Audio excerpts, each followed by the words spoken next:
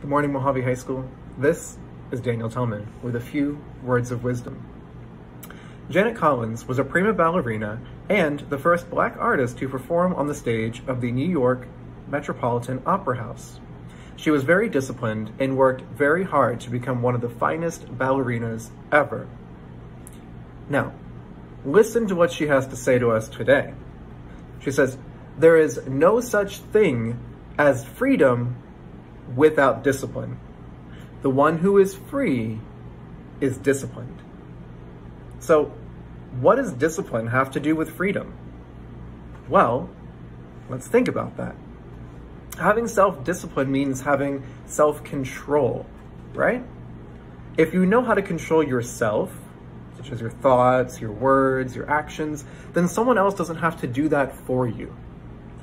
People who are self-disciplined don't need someone else looking over their shoulder all the time telling them what to do. I mean, what do you think? Doesn't that sound like having more freedom to you?